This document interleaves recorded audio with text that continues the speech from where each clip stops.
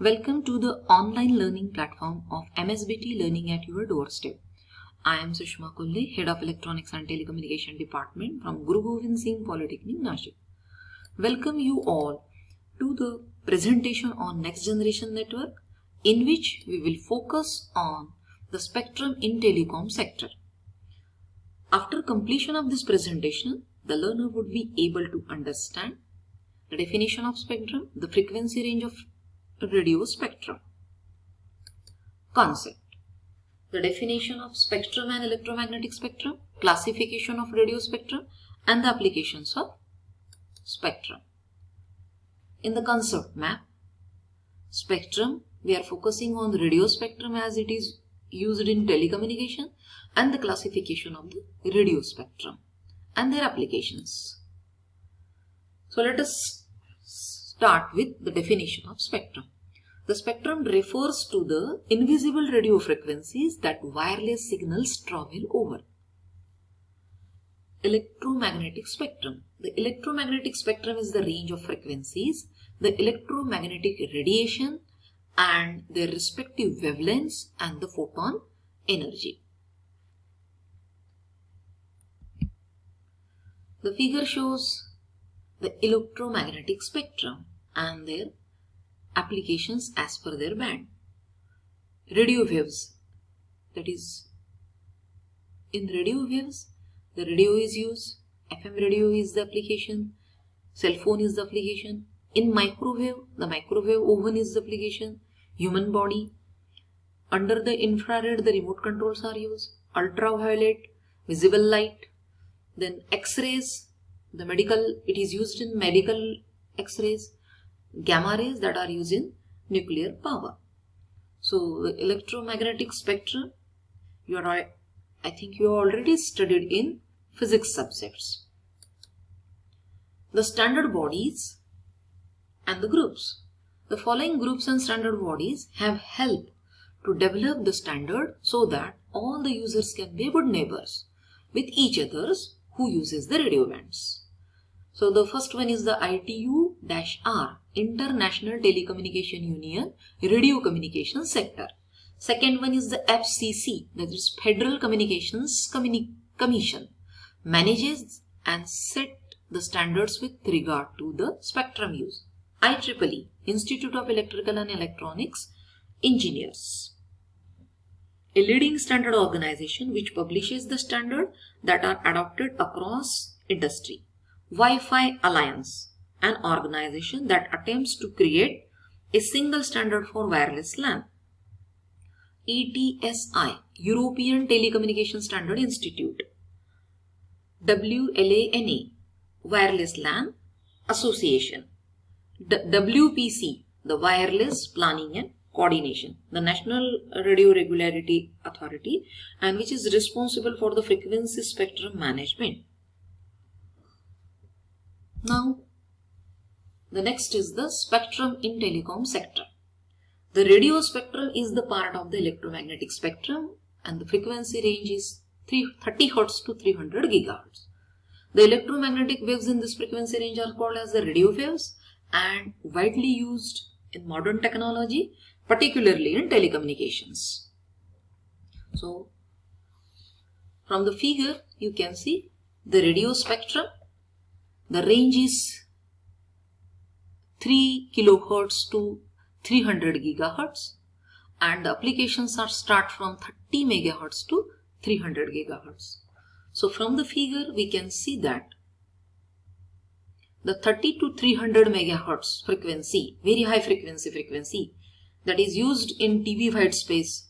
The ultra high frequency, that is 300 to 3000 MHz, that is used in medical micro power networks, TV white space, advanced wireless services, commercial space launch.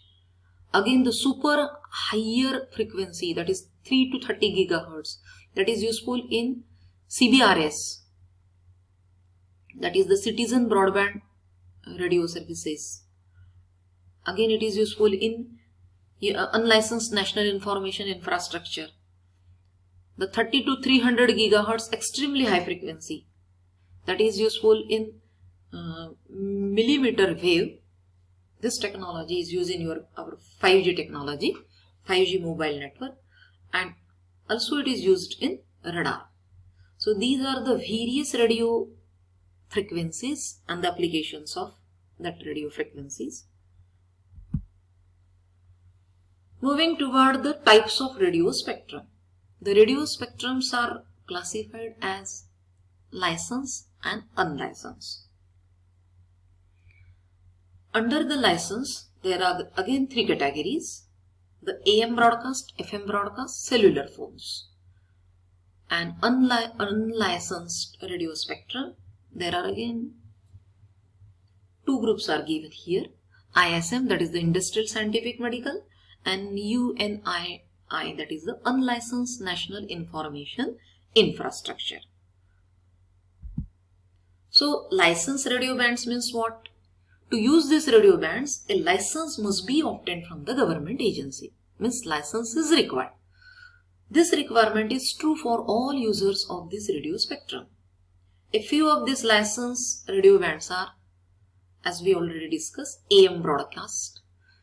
There are three different ranges: shortwave 1.711 MHz to 30 MHz, medium wave 520 kHz to 1610 kHz, and long wave, that is 148.5 kHz to 283.5 kHz. FM broadcast, the frequency range is 87.5 to 108 MHz.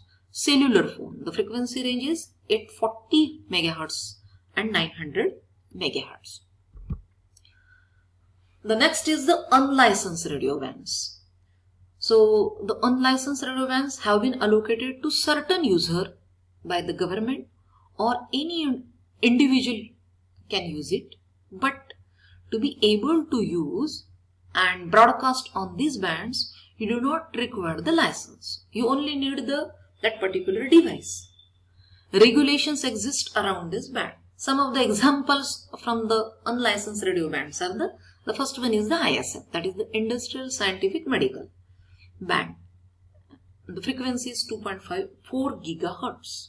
This type includes the several medical monitors and other devices that operate in the 900 MHz, 2.4 GHz and 5 GHz bands. Another unlicensed radio bands example is the unlicensed national information infrastructure. This type defines the specifications for the use of wireless devices such as wireless LAN access points and the routers in the 5 GHz band. So this is about the licensed and unlicensed band. Now what is the spectrum sharing? While the mobile network capacity gap keeps widening at an exponential rate. So from the 4th G mobile network, the technology is the LTE, that is long-term evolution standard. So it will integrate the number of innovative solutions for the spectral efficiency improvement, and it will prove to be the most advanced cellular technology. So the spectrum has been shared by frequency, space or time domain partitioning, or involving the multiple dimensions in order to improve the overall effective data throughput. The primary focus of the most spectrum sharing mechanism is the interference reduction, and another one is the policy and technology issues. So these are the two more primary focus for the spectrum sharing. Now from the table we can see the three types of potential radio resources for long-term evolution spectrum sharing. So here the TV white space, that is the name. The spectrum bands are mentioned here and shared bandwidth is given, and it is used in TV broadcast. The next one is the CBRS, that is the Citizens Broadband Radio Service. The spectrum bands are 3550 to 3650 MHz, and the share bandwidth is around 100 MHz, and it is used in radar. The UNII, that is the Unlicensed National Information Infrastructure. Again, here are the various spectrum bands and the shared bandwidth start from 100 megahertz to around 255 megahertz, and it is used in the aeronautical radio navigation, then in Earth exploration and space research.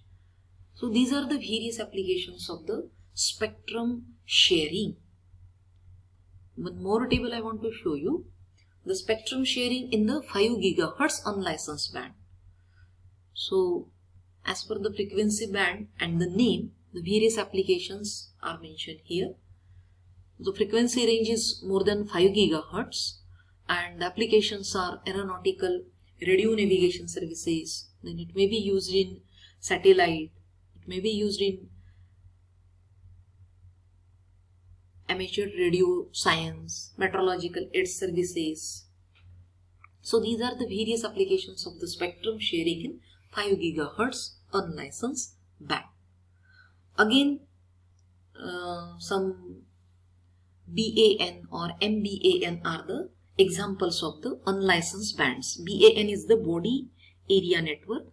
MBAN is the medical body area network. These are again comes under the unlicensed band. Now, the students can attempt the MCQ set. So, at the end of this presentation, the learners would have got the idea of what is spectrum, radio spectrum, the types of radio spectrum, and the applications of radio spectrum. In the next presentation, we would learn the comparison between the mobile networks according to the different parameters. Thank you and have a smart learning.